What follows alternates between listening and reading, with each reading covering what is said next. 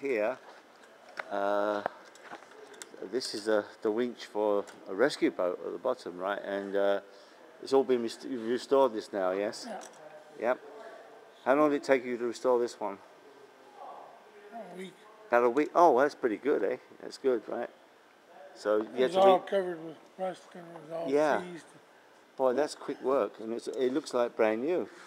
Yeah, it's as good as brand new. Yeah, and that would sling under the back end of the plane, and the pilot would drop it as though he was dropping a bomb. Yeah.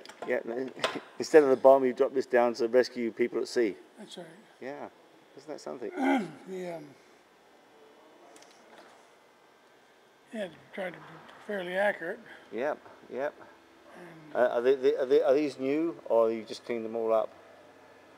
Those are new. You put new ones on there, yeah, because they're all rusted, I guess, yeah.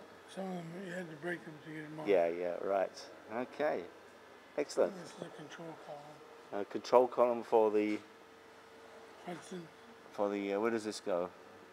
Up in the cockpit. Under the cockpit?